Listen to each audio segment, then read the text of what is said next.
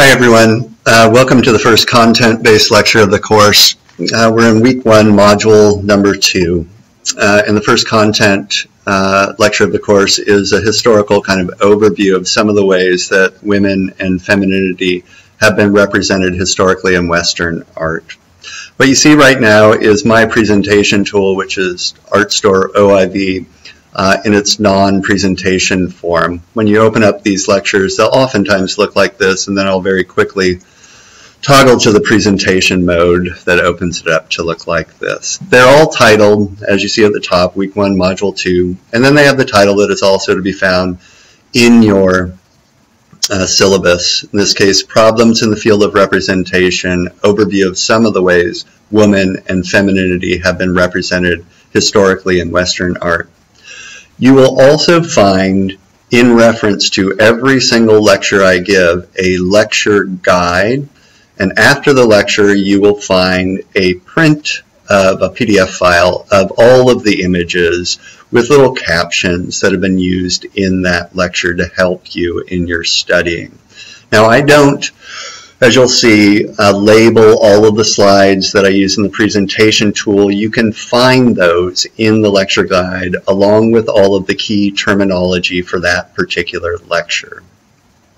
The first thing that I'd like us to do here, and the whole reason that I composed this lecture, is to give us a starting point for thinking about identity and its visual representation and what some of the power dynamics are that are involved in questions of the visual representation of identity.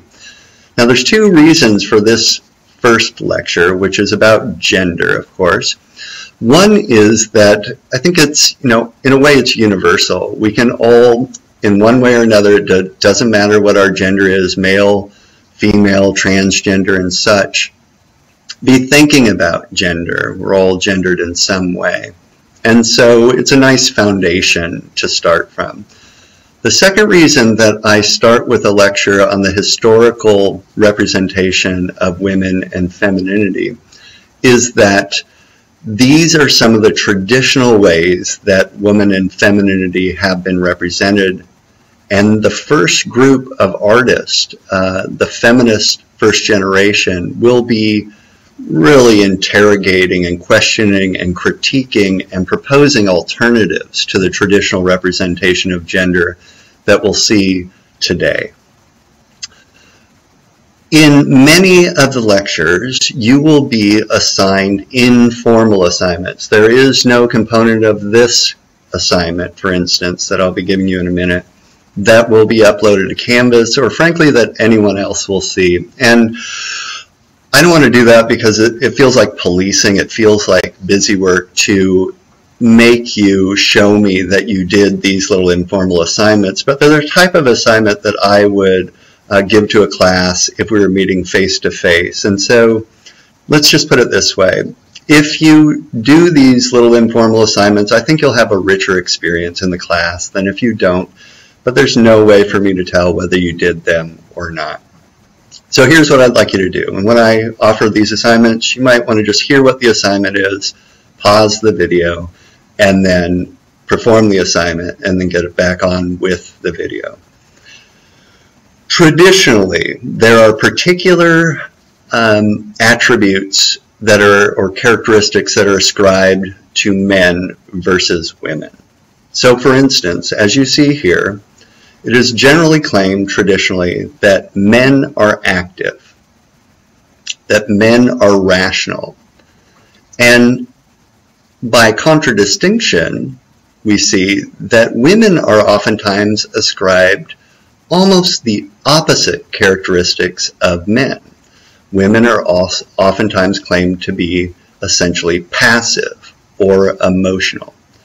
So for this first assignment, what I'd like you to do is just spend a couple of minutes thinking about what some of the traditional characteristics or values are that you're aware of in the world that are ascribed to men versus women. And just write them down on a piece of paper in the way that I've started. On one side, those characteristics ascribed to men and those ascribed to women. After you've done this, you'll probably see that these sets of characteristics are posed as almost opposites, polarities. Men active, women passive, men rational, women emotional, and on and on. This is, in a way, a quality of most representations. When we give a definition to something, we are oftentimes not only claiming the identity of that thing that we are giving a definition to, we are posing it as opposite or different than other things. When we have such a pairing as men and women, this is even more clearly the case.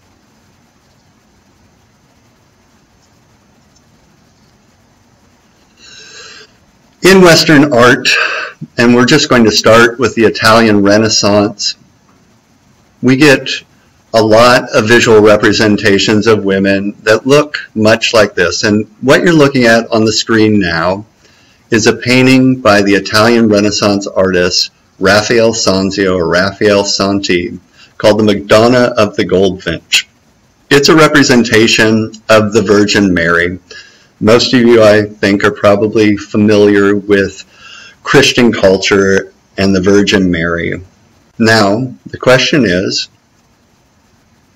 how does this visual representation of a woman reflect the ideological beliefs about what women were during the time period in which it's produced? This is key. This is what I'm talking about when I use the term representation. This is what I'm talking about when I use the term identity, or the representation of identity.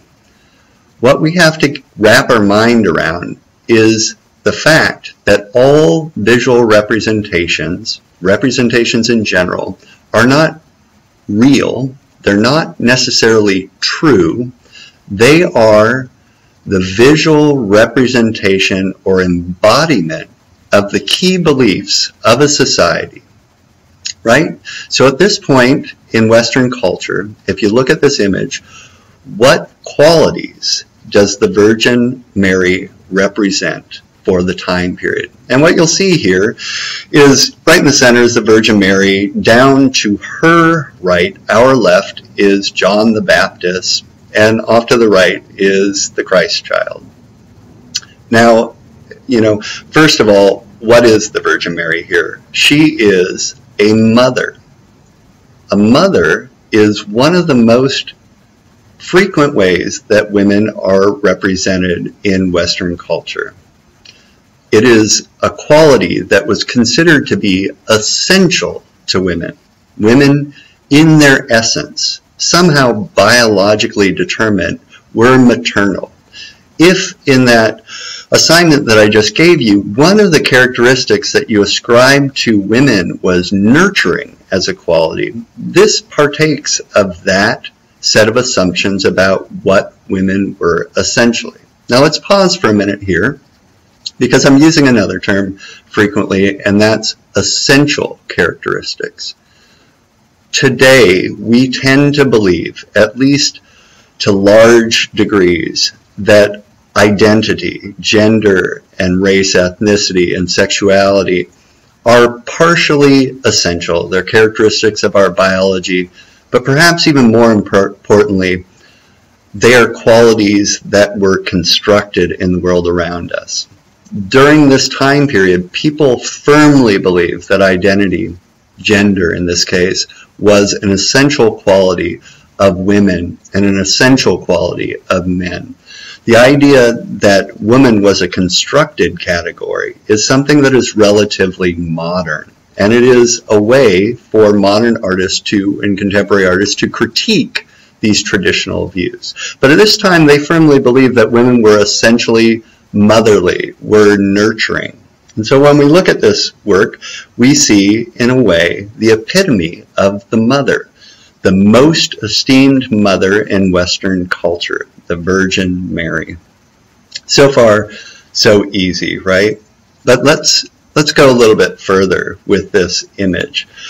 She is not just maternal, she is also incredibly patient, isn't she?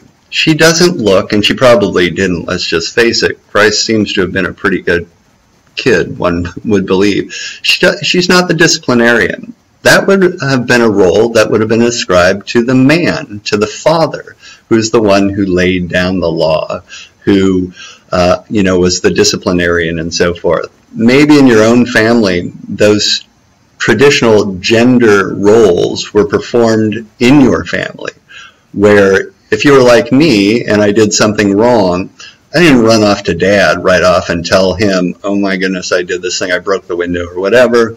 I would go to mom because she was a little bit more sympathetic, a little bit more maternal, kind, was not necessarily going to be the one who disciplined me right off, and then only later going to dad. Here.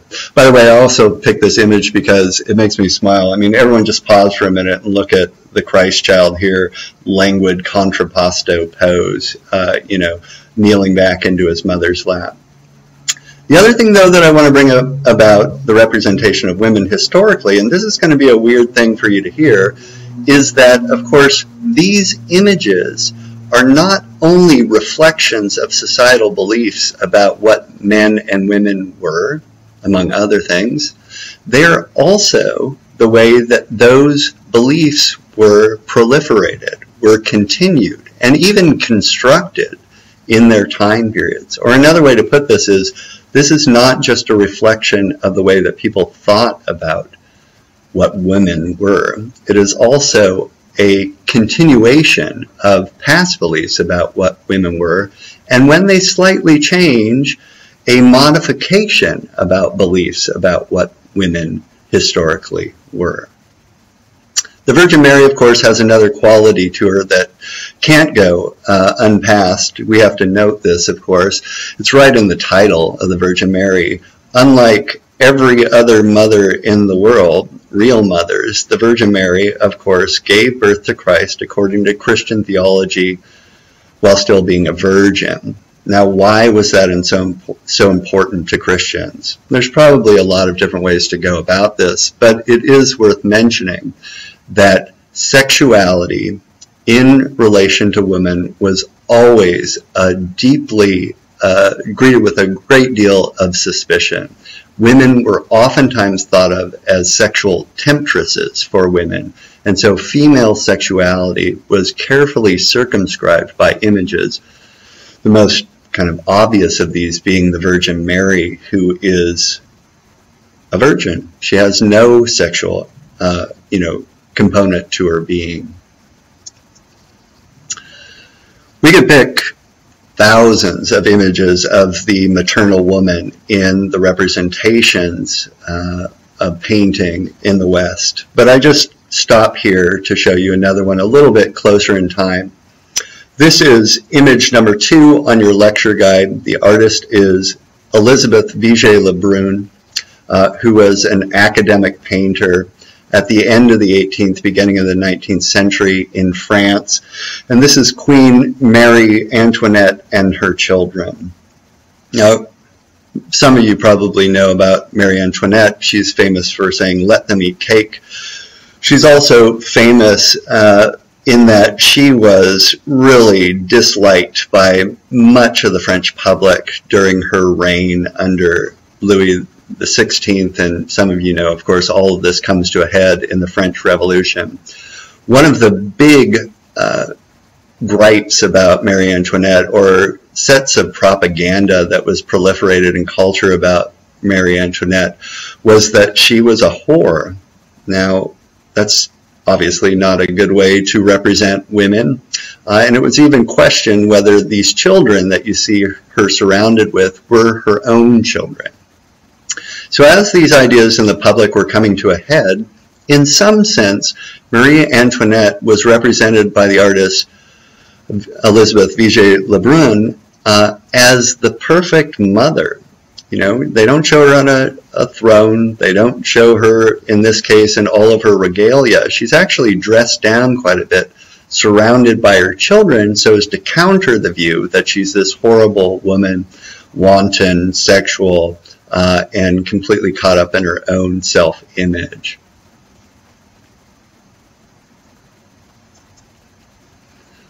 This is another representation of the maternal woman course. This is actually a self-portrait of the artist Elizabeth Vigée-Lebrun with her daughter Julie, and she oftentimes represented her this way. Now again, stop and think about this for a moment. Have you ever seen a male artist in a portrait representing himself with his children? You may have, but it's a very infrequent occurrence, and this type of nurturing that we see here, the closeness, the intimacy between the mother and the child, is something that is almost always absent from representations of fathers with their children. As a matter of fact, if a male artist, was going to represent himself to the public, he probably would have picked components of masculinity that were much more valued in the time than his position as a good father to his children, right? The other thing that's going on here, and we don't have time to go into all of the historical complexities of this, is that about 20 years before these works were produced, a very famous French philosopher by the name of Jean-Jacques Rousseau had written this famous text called Emile. You see this listed on your lecture guide. These terms will always be listed on your lecture guide, right below Elizabeth Vigée-Lebrun's name, who proposed that women naturally were nurturers, that the most important thing that a woman could be would be a good mother, and that anything else that took her away from being a good mother was something to be questioned in society, right? So here we have an artist who is representing herself according to the prevailing views about what was valued from women at this time period. And that's what we're talking about when we talk about the intersections of ideology, representations, identity, and power.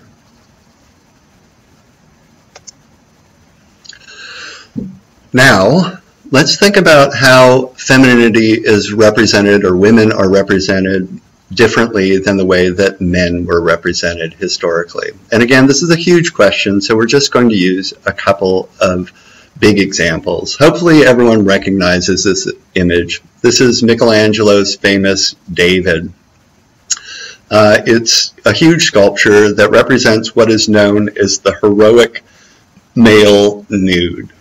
Now, nudity in Western art has a lot of rationale to it. You know, you couldn't, in a Christian society that is basically a bit allergic to sexuality, represent a nude figure without some reason for representing it the way that it was represented. And in this case, it's important for us to know that the reason that it was okay to represent nude figures had everything to do with the idea that this nude male figure, and it was always the male nude that was most important, not the female, believe it or not, but the male nude, that this male nude was represented in God's image. Or another way to put this was, in Christian theology, there is, of course, in the book of Genesis, this famous passage that said God made man and God made woman in his image.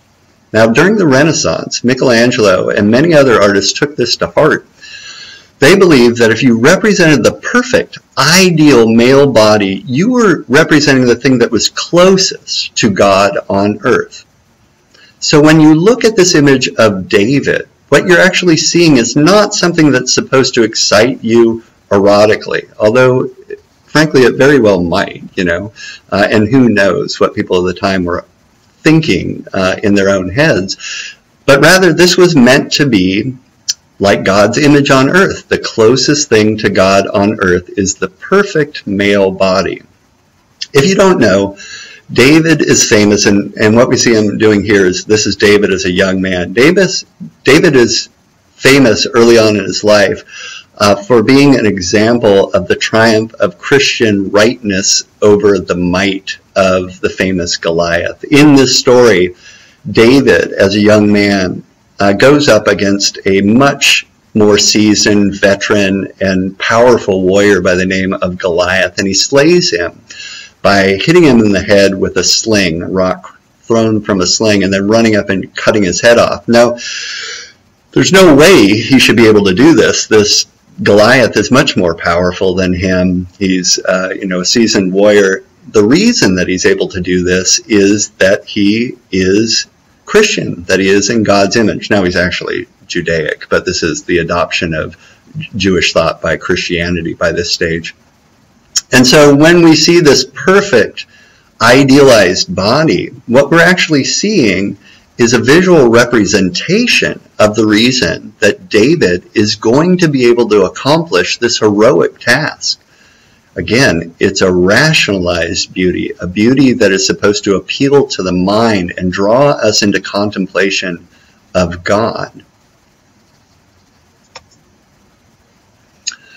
A little bit before this, of course, Sandro Botticelli represented nudity in female form. And what we have here is The Birth of Venus by Sandro Botticelli from around 1482. Again, these terms and titles of the works are on your lecture guide handout. And let's just stop and think about what the differences are between the representation of David and the representation of Venus. First of all, starting with who they are. One is an originator or kind of a forefather of Christianity, that being David.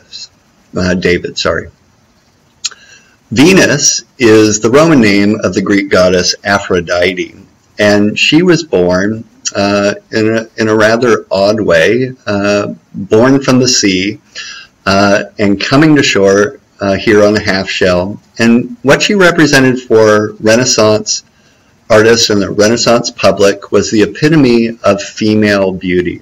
Now we get to the second dominant way that women have been esteemed and represented in the history of Western culture, for their appearance, for their looks. When we represent this pagan goddess here in an Italian Christian society, what we're doing is showing her in all of her beauty so as to, according to Botticelli and Renaissance thinker, again, make us contemplate the idea of the divine, believe it or not. Once again, this wasn't supposed to be understood as erotic per se.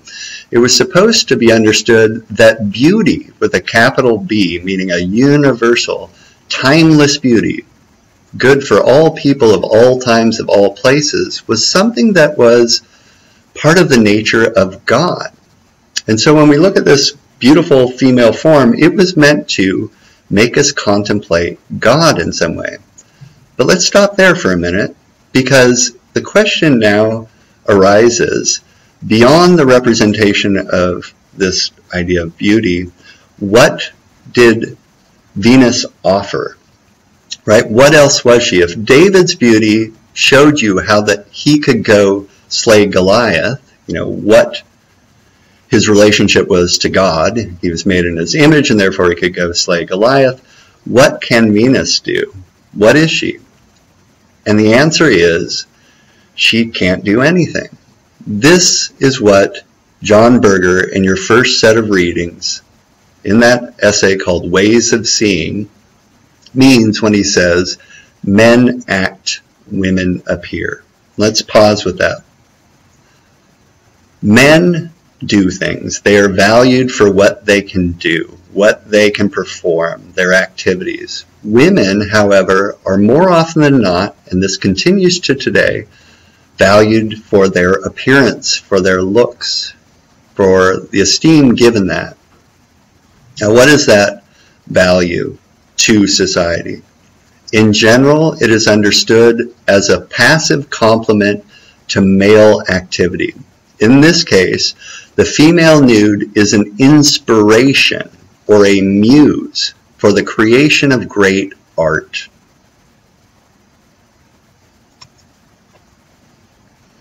One of the other things that is brought up in this fundamental reading that I want you to spend some time with in this first week, John Berger's Ways of Seeing, is that of course our views about men and women, in this case in particular female sexuality and male sexuality, are very, very inflected by Judeo-Christian belief systems.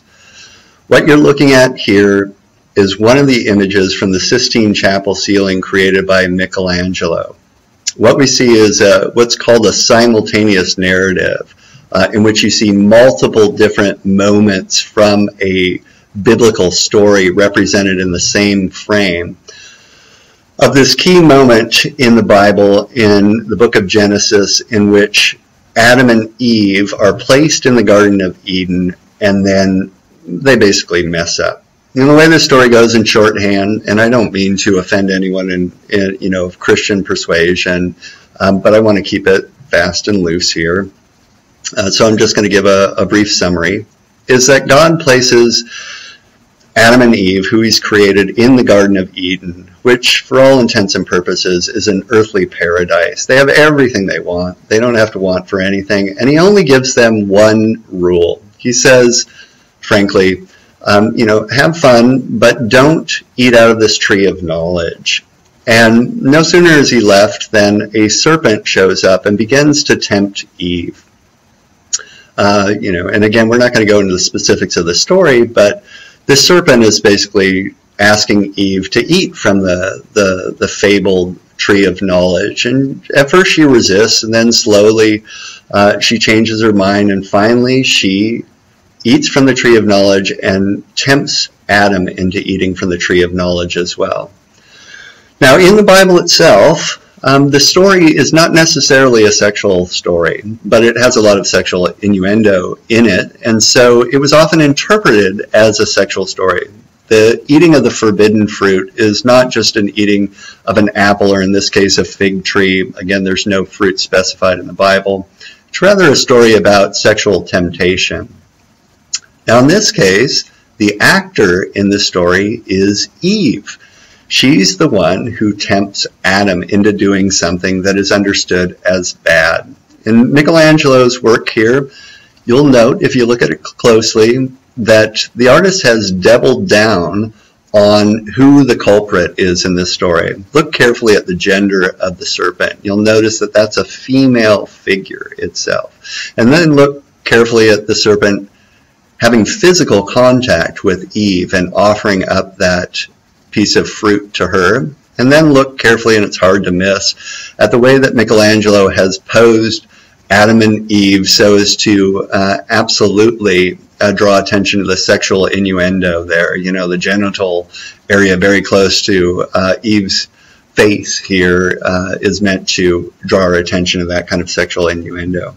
Once they partake of this fruit, once they have this kind of sexual fall, which is all, Eve's fault here, they are cast out, which you see over here on the right-hand side of the image. They're being cast out of the Garden of Eden and left to go off into the world, where they were going to have to work for their food and have to deal with all of the troubles that confront us in everyday life.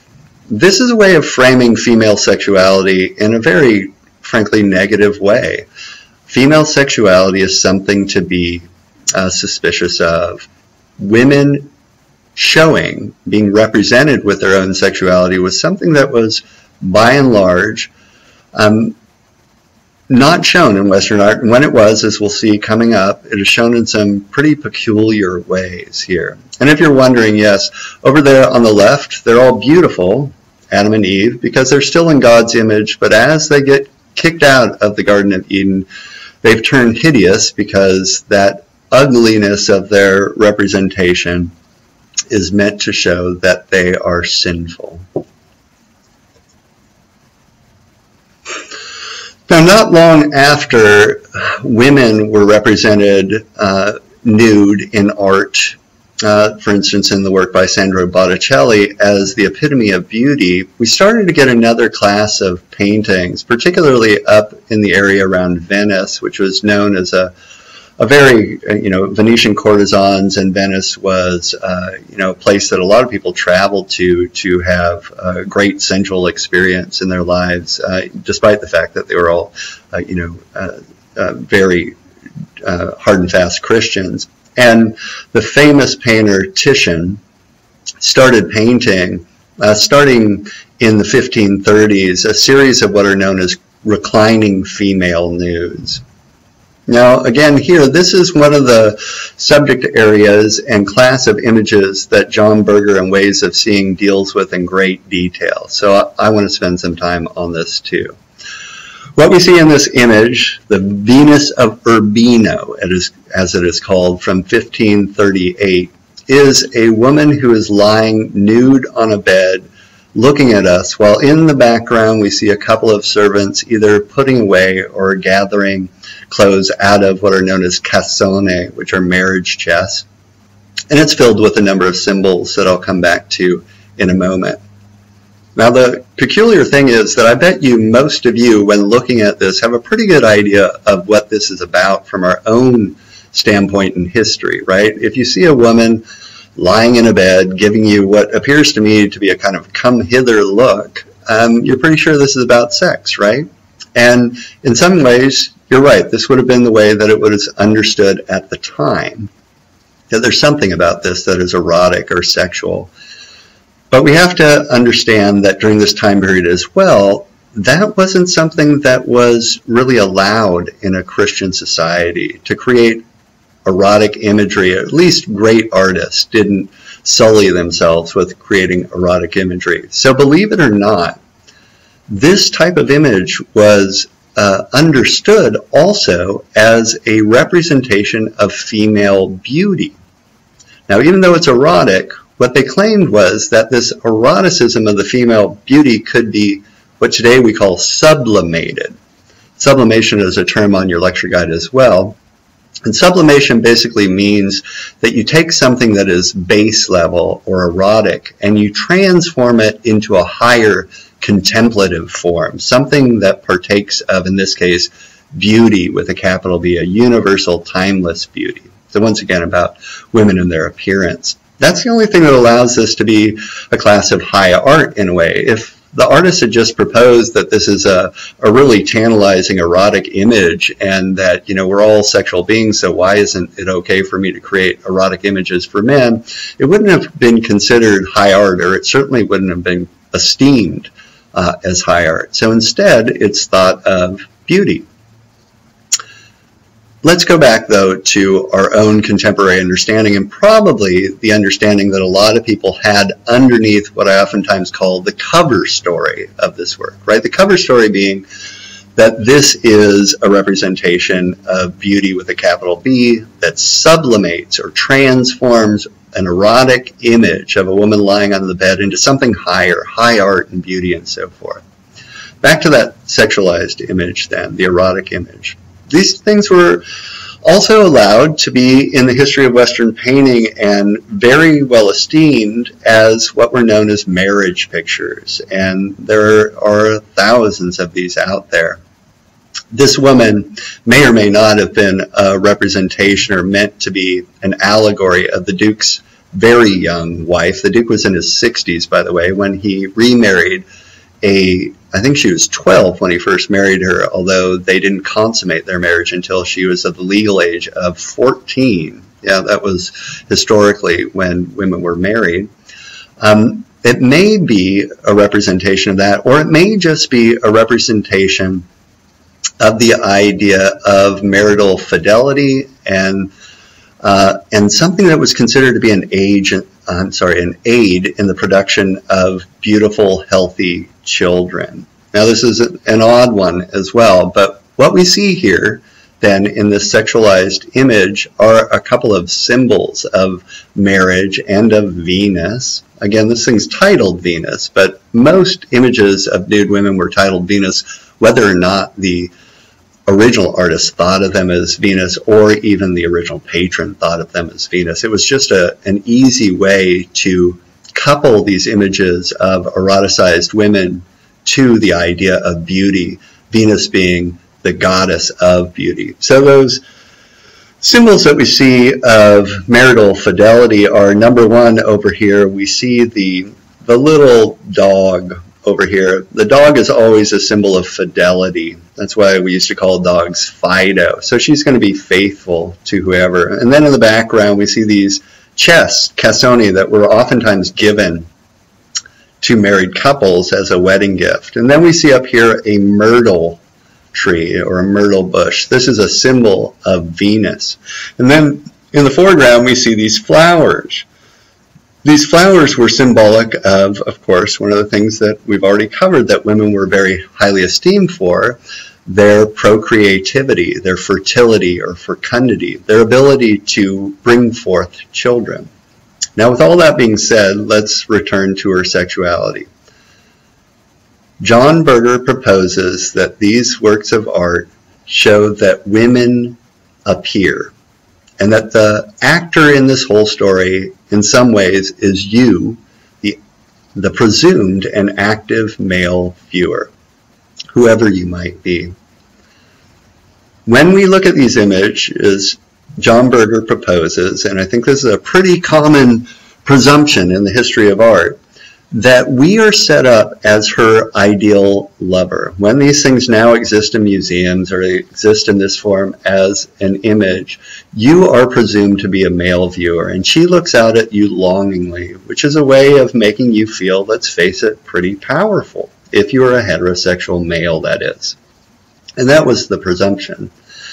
In other words, if you've ever, whether you're a man or a woman, and it doesn't matter what your sexuality is, felt a little bit anxious when in the proximity or trying to talk to someone that you find incredibly attractive, this type of work was meant to take away any of that anxiety in the face of that type of interaction with someone you find very attractive, because it doesn't matter who you are in front of this image. She is never, ever going to stand up and look at you and say, not you, you're not my type, or I wasn't expecting you. She will always be giving you that very passive, compliant look. And that's part of one of the things that we ascribe to women, that they are passive, that they are inspirations, that the active component of this scenario that's unfolding in front of us is you, the viewer. Now, if you are not the presumed heterosexual male in front of this image, let's say that you're a heterosexual woman, and it's, of course, not that simple. There are a lot of different subjectivities or identities to people who are standing in front of these, but let's keep it kind of simple now in heteronormative terms, as it's called, the presumption of heterosexuality in front of this. If you're a heterosexual woman and you don't identify with this position of the male viewer, what do you identify with? Good question, right? One of the ways that we form our identity is by looking out at visual representations as models, as exemplars for how we're to act and what we believe is admired of us or valued from us or esteemed of us in the society around us. This image, as John Berger pointed out in the 1970s, and he could point it out just as equally today, is not so different than what you might find in a number of fashion magazines, is it? I mean, if you've ever looked at the cover of Elle magazine or something of that sort, or Cosmopolitan, and you've wondered who these beautiful images of women are supposed to be appealing to, as a heterosexual male or a woman, you've probably been left thinking, why do they have all these beautiful images of women on magazines that purport to be for women? And the answer is, or could be, something like, we want to identify with what we believe society esteems from us. And maybe even more than maternity or motherhood, the way that a woman looks has often been the most esteemed component of that woman. I'm sure many of you feel this intensely, right? If you've ever felt like you didn't measure up, you didn't look good enough, if you're one of those people, like I think we all are, that spend a lot of time on your looks, it's because society, of course, reflects back to us that value. The more attractive you are, the more you will be valued in society. And these types of images partake of those qualities. So as a woman looking at this, you might identify with her beauty, with her appeal. Now today, this body is probably not the same as our ideals of beauty, but at the time, this was the idealized body. So women, one believes, could look at this and want to be like her. Now, being like her necessitates that you're a sexual being for men. And this is where we get to the main argument of Berger. When he says that women appear, men act, and that women self-surveil, we come to the second of our informal assignments in this lecture. I would like you to think for a moment the number of times as a man or as a woman you've walked through the world and felt some degree of scrutiny, or in those situations where you feel incredibly self-conscious, right? You're in a situation where you feel incredibly self-conscious. What is actually occurring when you feel intensely self-conscious? This is what Berger means when he says that women constantly survey themselves. In contemporary terminology, we call this self-surveillance. Men do it, women do it. It doesn't matter what your ethnicity, your gender, your sexuality is. We all do it, but it's all a little bit different depending on those components of our identity. Self-surveillance means, basically, that we look at ourselves through the presumed eyes of others. When I'm teaching a face-to-face class, I oftentimes do a viewing activity, which frankly I think students on the one hand intensely loathe, but they get a ton out of, and it is without question the most kind of, it's the most vocal moment in our discussions. I ask students for 2 minutes to pick a partner, and in that 2 minutes I ask them to look directly into each other's eyes. Now, I'm not forcing you to do that here, of course, but I'd like you to think about what that might feel like to look directly into someone else's eyes for 2 minutes. And what they note, of course, over and over again, is that they're wondering what that other person is seeing when they see them, right? That's self-surveillance. Self-surveillance helps to manage our identity. We look at the world and we think about how the world sees us, and we comport ourselves or perform our own sense of self in relation to those norms or those presumptions about what the world wants from us. With women, what I'm saying here is that a huge component of self-surveillance has to do traditionally with looking at ourselves and trying to fit into what is considered the ideal looks of a woman, what is considered attractive or sexy, right? And I'm sure most of you know precisely what I mean here. So then another question arises, which is, what happens if you look out at the world at all of these images of women represented according to the standard ideals of beauty of our time, and you don't match up? You don't look like them. You can't find models. And by that I mean exemplars that you can identify with.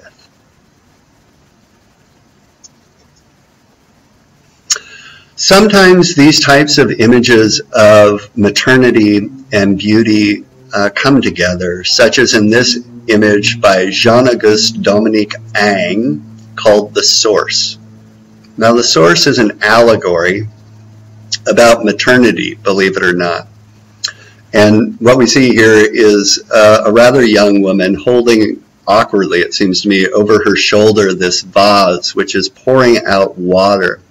Water is considered to be the source of life. And so what we're really seeing is something that is meant to glorify maternity, or the maternal body, a beautiful young woman's body, through a relationship to the idea of water as the source of all life.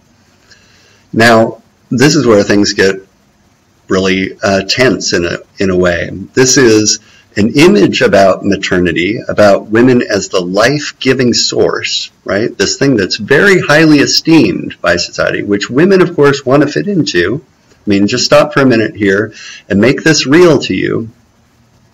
If you're a woman, think about how important it may or may not be to you to become a mother, you know, to give birth to children, to fulfill that role that you, whether or not it's been kind of your life goal or been a component of your identity, you know it's been around you your entire life. And if you don't think that this is something that society really esteems from women still, next time you're, let's say around your mom, or you're in some kind of big family gathering, it usually works better this way, although it may work with your peers, just announce to everyone that you don't want to be a mom, that it's something that you just don't care about, and see how they respond to you. It's so kind of inscribed in the idea of what women should be that you might get some pretty strange looks. In any case, back to this image. On the one hand, then, it is an allegory of woman as a life-giving source, but if you look very carefully at this woman, there's no indication of her giving birth, is there? And there's very few representations of women giving birth. In fact, if we think back to those images of the Virgin Mary, let's say a nativity scene, which are all around, and we've just come past Christmas, so you've probably seen these on front yards. They may even have been in your family's living room or something of that sort. You know, the Virgin Mary's not giving birth. It's always post-fact. She's sitting in a bed holding the swaddled Christ child. And why? Because giving birth was seen as too vulgar, too base, too messy in a way, too fraught with sexuality. And so we oftentimes have allegories of women as giving birth, such as this one. It gets even odder than that, though. This is a classical work of art from the early, well, this one's about mid-19th century. And though we don't have time to go into classicism per se as an artistic style, what we can say is that classicism was very interested in the Greeks, right, in Greek culture. And one of the things that this vase over her shoulder is probably referring to is a famous statement by Aristotle that women in procreation were like flower pots into which men planted their fully formed seeds. In other words, women were a little bit like incubators. All of the active component to the production of children actually came from the man, and the woman was just a flower pot into which man planted that. Now, even Aristotle knew that wasn't the way that birth works, but nonetheless, that was one of those prevailing fallacies that people believed in.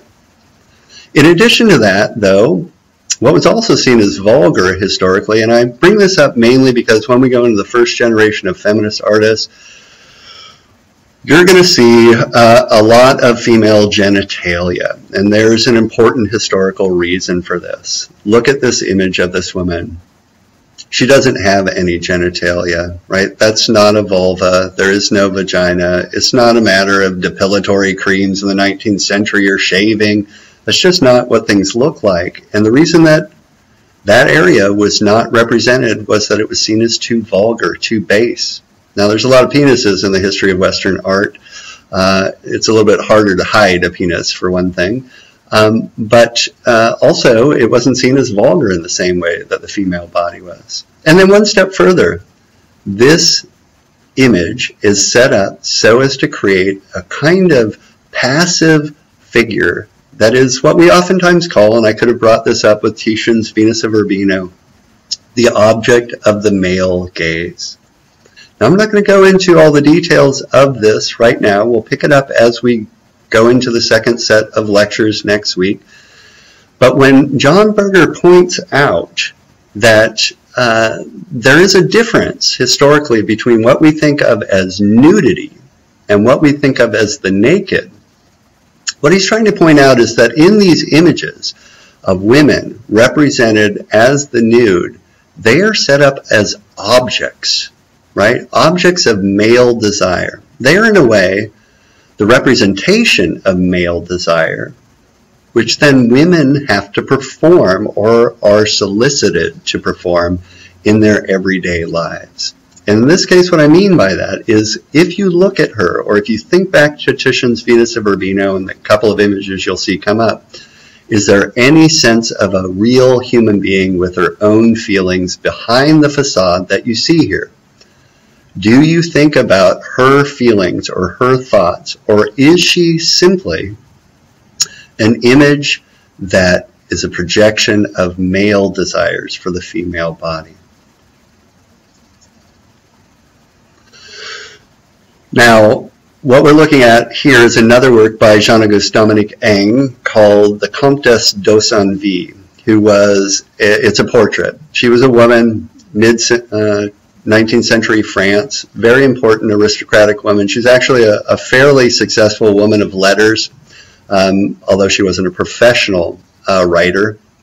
Women were prescribed from being professional writers in the same way that men were at the time, who is having Ang, this famous portraitist and artist, represent her.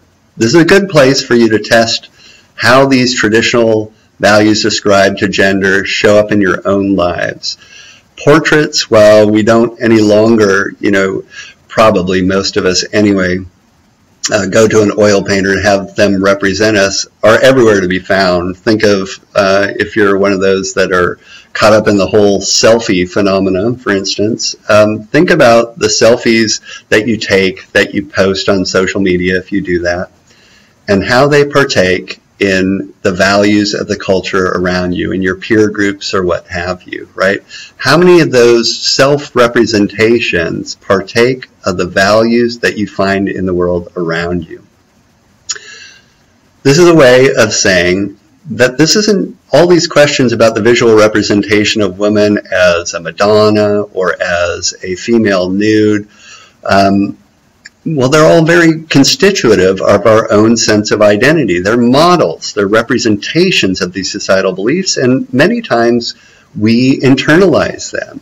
So, for instance, here, if we look back at this image, the Comtesse d'Ossenby is looking out at us at what at first glance might be mistaken as the typical philosophical hand on your chin thinking in deep thought about something. But as we look around the image a little bit more, we'll start to realize that she's not thinking about deep philosophy, the existential, crisis of mankind or something of that sort.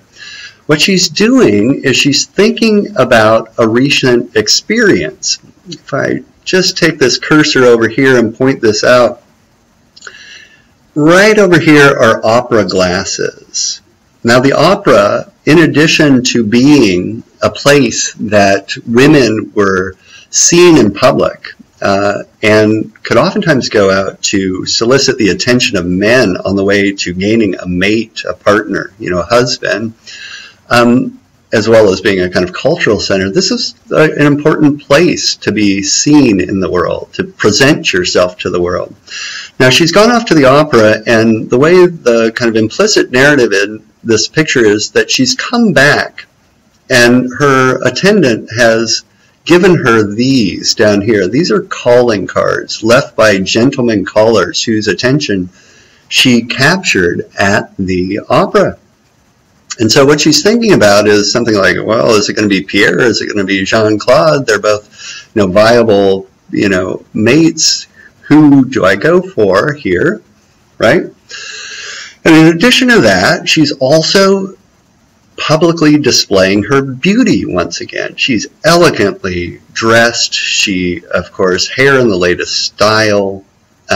She shows you, or Ang, the artist, shows you from the front and the back so that we can see her beauty, which again is one of the things most esteemed by women historically, or about women historically, in their visual representations in Western art.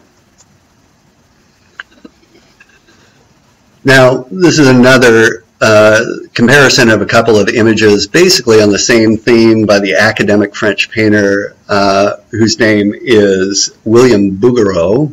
Again, on your lecture guide, just follow along with these. On the left here, you see youth and love. And then on the right, you see young girl defending herself against Eros.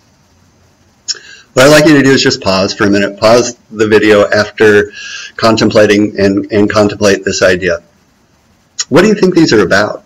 If you don't know the symbolism of these, I think you're going to be at a little bit of a loss, right? Most of you know that Eros, or as he's better known these days, Cupid, is the son of Venus or Aphrodite, and he's the epitome of sexuality in a way. If you were pierced by the arrows of Cupid, your passions were inflamed. So think about what you think these things are about. what both of these works are about, believe it or not, is chastity. And that is an odd way to represent chastity, but that's what these are about. Both of these beautiful women, completely, well, mostly nude, I guess I should say, are defending themselves against the advances of this god of sexual passion. In a way, it is a kind of a moralizing set of pictures that are meant to, I suppose, teach young women that it doesn't matter what that boy whispers in your ear or what your own inner feelings are. It is against your better nature and against the kind of essence of woman to go along with those advances, right? Women should remain chaste. Women should not follow their passions. What does this say, though, about the visual representation of women in relation to sexuality? And even, kind of more importantly, I suppose, in some ways, what male sexuality is, as it is implicitly referenced in these works. And I'm sure you know this stereotype, right? Young men, well, men in general, I guess we could say, but starting at a fairly young age, at adolescence, are incredibly sexual creatures, right? They want sex all the time. They're always going to be trying to talk you into sex. While women aren't really sexual creatures, they just do sex to go along with men. Now, if you're saying that's BS, right? I'm a woman, I like sex too. I'm not saying that you don't. I'm saying, and I'm not even saying that women of the time didn't think that. What I'm saying is that the societal beliefs of the time, and this is, you can find this in a million different sources, really believe that women didn't have their own sexuality, right? That women's sexuality was a function of male sexuality. That women could only be activated by the man. That if a woman showed any kind of sexual inclination of her own, because of her own sexual desires, there was something to be really suspicious of there, whereas it was a natural condition of men to want more sex. And so what we see here, believe it or not, in these two representations of women, again, objecting to sexual passion, is a moralizing tale that very much fits into the societal beliefs of the time that women aren't sexual beings.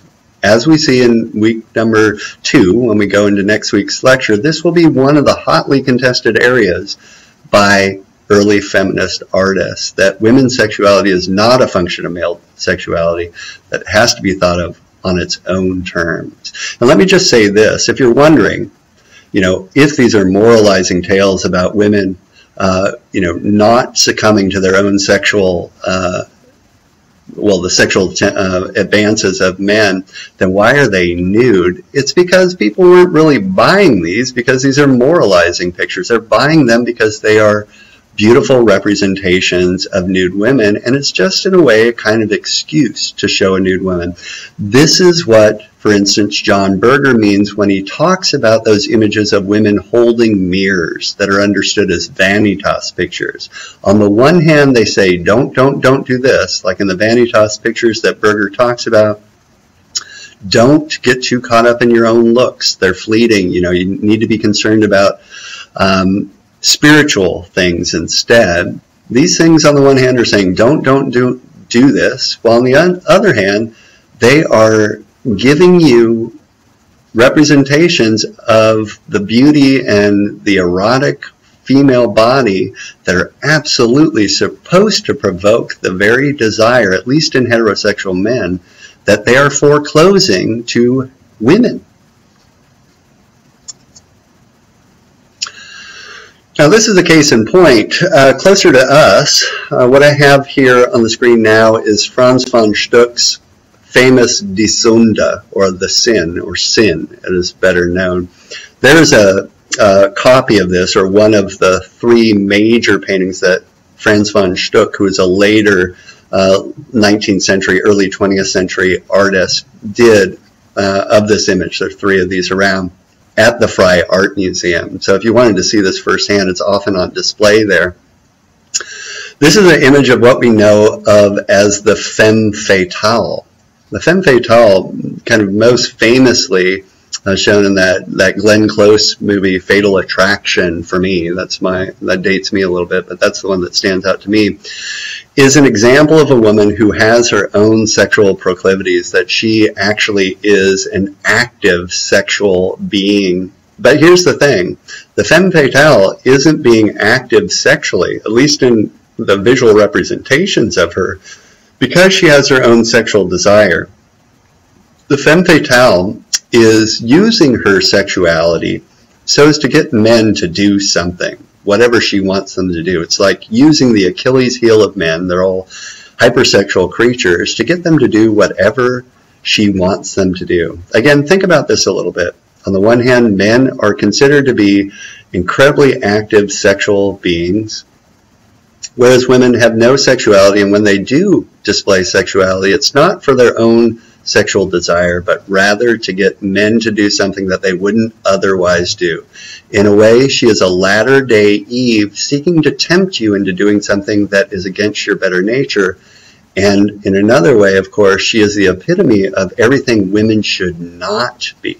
All these things that are negative about female bodies, female sexuality, and so forth. Again, think of your own lives and how this does or doesn't fit in with the things that you've been taught about male versus female sexuality. Let's show you this last image of the female nude. It's of the same date as the work that I'm going to show you in a moment. This work is by Alexander Cabanel, called The Birth of Venus. Again, it's a Venus figure. Again, just like Botticelli's work, and to a lesser degree like Titian's Venus of Urbina work that we saw before, this work is meant to be the epitome of beauty. Right? The female body is the beautiful body that lifts us into the contemplation of higher forms such as God or such as universal values.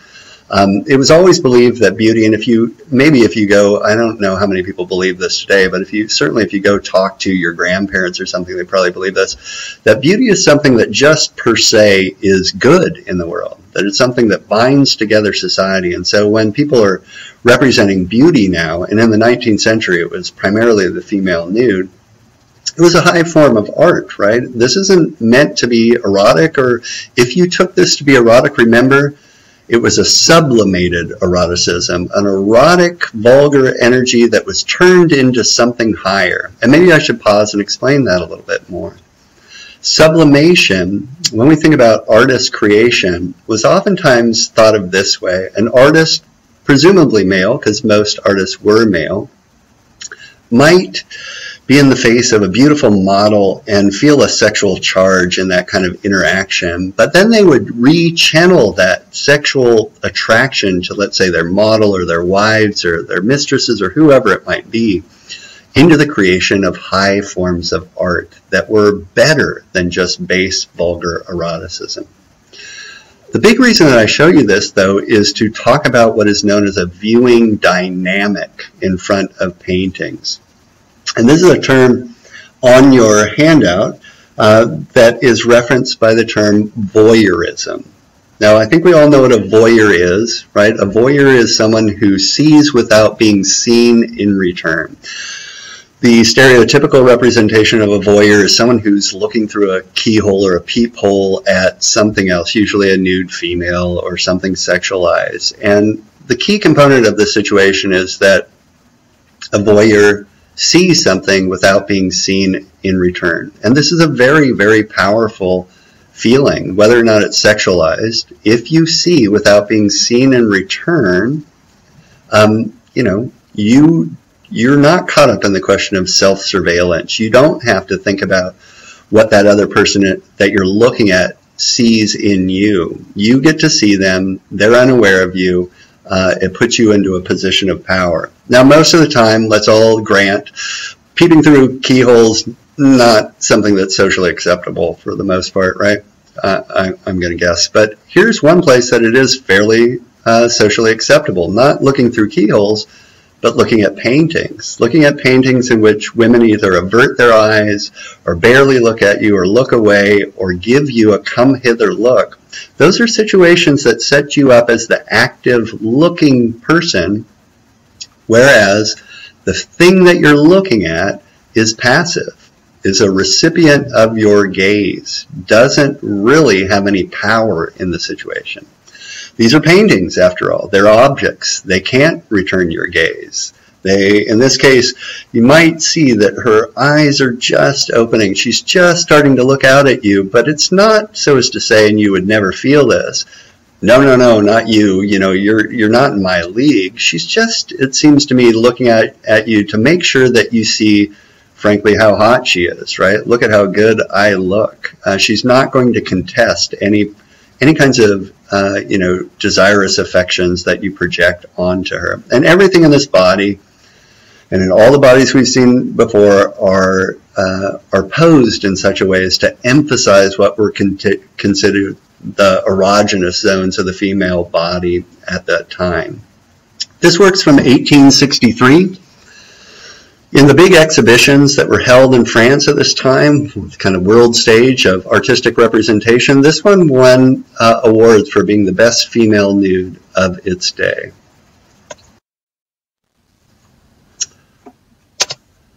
So then, let's take a minute here to recap some of the things that we've covered so far in this introductory lecture that is, again, primarily about giving you a foundation to begin thinking about the way that gender has been represented historically in art.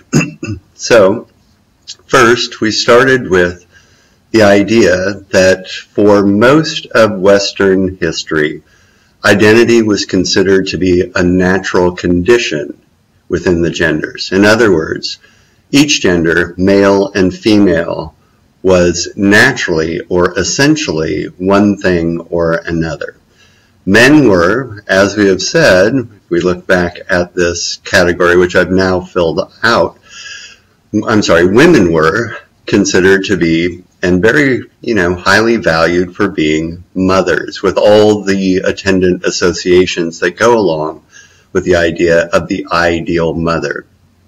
Women were also considered to be sexual objects. Now, this is an odd one, and we'll flesh this out next week some, because on the one hand, the natural condition of women was considered to be chaste, and so when we see these representations of women who have been eroticized in one way or another, remember they often have cover stories in order to bring them back away from the overtly erotic. Those female nudes that we've just covered were considered to be beauty, with a capital B, something that was universal and timeless and lofty, a high form of art.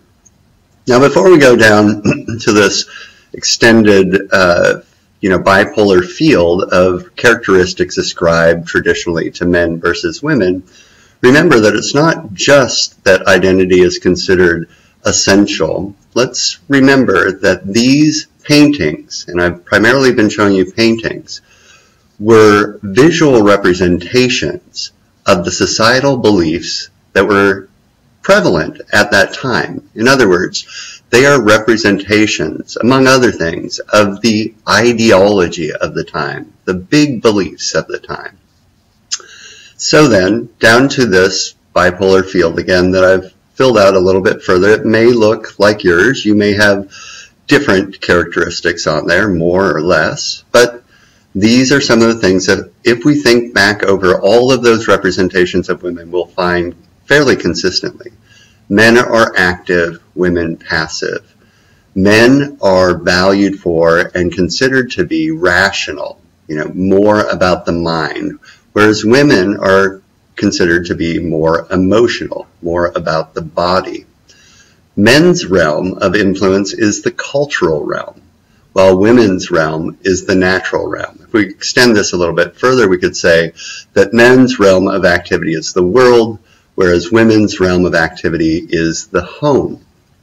Therefore, men are the fathers, the breadwinners, the disciplinarians, and all the things that we traditionally ascribe to the father, whereas the mother in the home is the nurturer, and it is her realm, the home, to which she is confined more often than not. Men are considered to be virile, women docile, men sexually virile, even more so, women chaste. Men are judged for their acts, what they can do in the world, whereas more often than not, women are primarily esteemed, again traditionally, for their appearance. Now, this is one of the big ones, of course, and it is fundamentally a component of the John Berger reading, which I've asked you to spend some time with. It is also one of those ideas about what women are that continues very prevalently today, that women's appearance, judgment about their appearance, is everywhere to be seen in the world. And you have to ask yourself here, if this characteristic ascribed to women, their appearance, is so important, in what ways is it important? Or rather, take a minute to think about which side of this polar field is more privileged than the other side. In other words, which one is more esteemed than the other? Because it's, again, not just simply a situation in which women are confined naturally to particular qualities. It is also a situation in which, on the left-hand side of these columns, those qualities tend to be, more often than not, privileged or more esteemed than the qualities that we see on the right.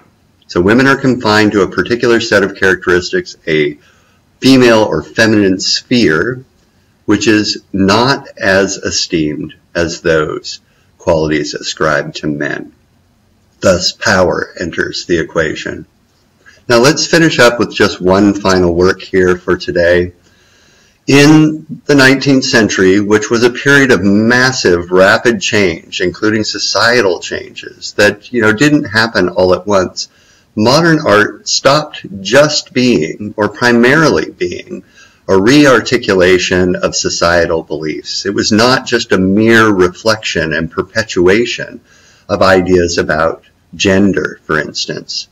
Art became a kind of social fulcrum, a social weapon, something that could be, a representation used to elicit societal changes in the world. So you're looking at the screen at one very, very famous example.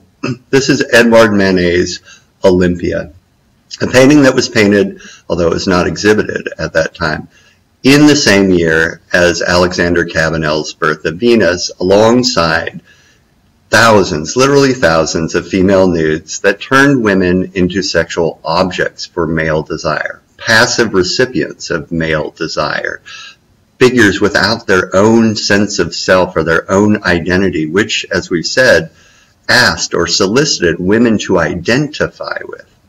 When Manet created the Olympia, what he fundamentally did was to change, that is, invert, flip it on its head, the entire tradition of the nude. He's actually, of course, working from Titian's Venus of Urbino, which is the work that I showed you earlier on. That has a woman, that first woman, lying in a bed, giving you a bit of a come hither look. So if we look back at this, you'll see it, right?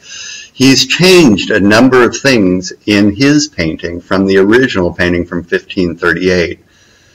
The main thing that he's changed has to do with the title. As I said earlier on, one of the ways to legitimize the female nude was to give them titles such as Venus, to draw them into the realm of classical thinking, make them goddesses of love and of beauty.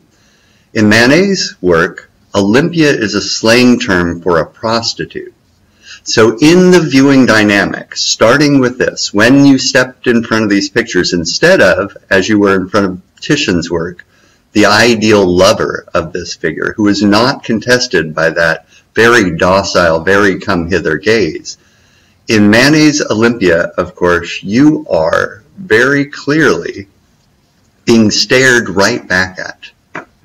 She looks right at you. And so the voyeuristic situation in which you see without being seen has gone away. You are no longer in the position of power. Now ask yourself something based upon the Berger reading. Does this then rise Manet's Olympia to the level of not a nude, but a naked figure, by which Berger means to, among other things, suggest figures that have their own personality, and by having their own personality, resist our projections onto them. We no longer think of them as objects, something just there for us. They are subjects people in their own right, with their own feelings, their own concerns, their own desires, which we have to take into account.